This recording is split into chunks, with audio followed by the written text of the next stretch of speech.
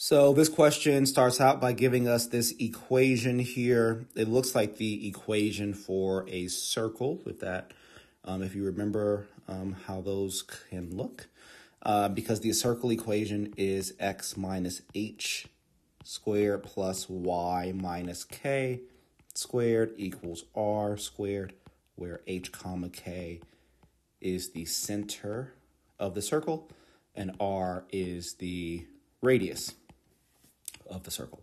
So let's keep reading and see if that's the direction that this is leading us down.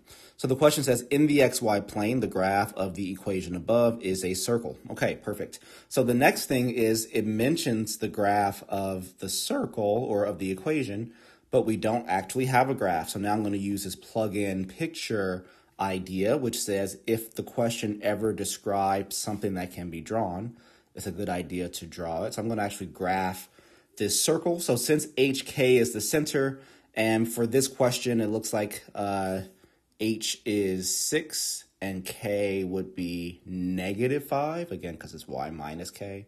So in order to get a +5 here, K would actually equal -5.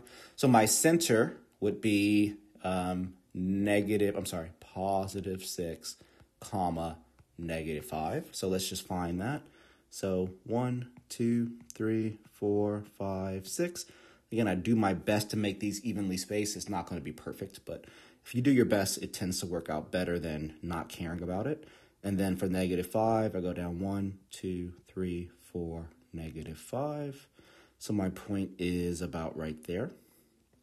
So that's my center. And then the radius, since the r squared part of the equation is 16, that means, well, r squared equals 16, which means that when I square root it, r actually equals 4. So my radius is 4, so I go up 4 units vertically, so I'd be up here, right, at -1, at 6 comma -1. If I go 4 units to the left, I'd be at 2, -5. If I go 4 units down, I'd be at -6, 7, 8, 9. So 6 comma -9, right? And then 4 units to the right, I'd be at 7, 8, 9, 10. So 10, -5, I'd be here. And then my circle, and again, this is never going to be perfect without the graph, without actual graph paper. But there's my circle, roughly. Okay, and it's pretty good. It's not a perfect circle, but it definitely is where it belongs, given the information in the question. So I did all of that really based upon just seeing this and reading up into this point. So now I'm going to keep reading the question. Point P is on the circle and has coordinates 10, -5. Oh, well, guess what? We already found point P. That's right there. So 10, -5 is, that looks bad, but I think you can see it. 5. This is point P, okay? Point P is on the circle, has those coordinates. If PQ is a diameter of the circle, what are the coordinates of point Q?